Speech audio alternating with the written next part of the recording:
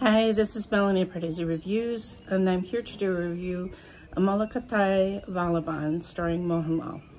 If you're new to Pardesi Reviews, I do trailer reactions and film reviews of Indian cinema. So you can see I'm still in India.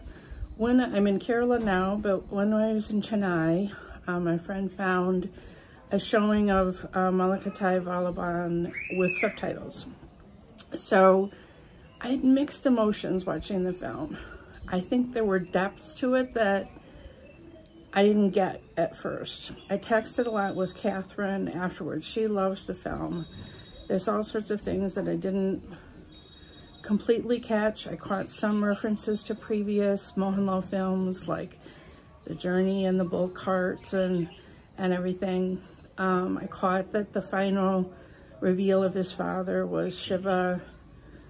I don't know. I think the editing didn't completely work for me.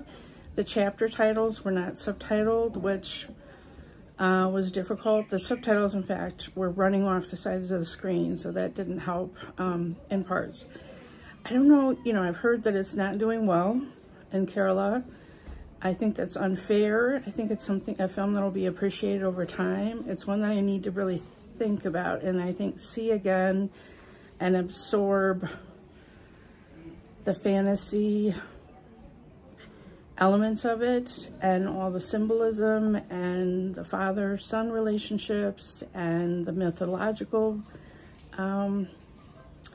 type, like afterwards my friend Rakes was telling me, okay, so the son, who's the drummer, is supposed to be like Ganesha, and so she was cluing me into certain things that weren't coming through in the subtitles.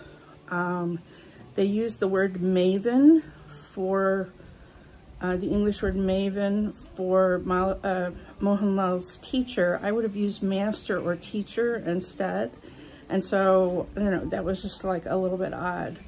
And there were several ending points. I don't know.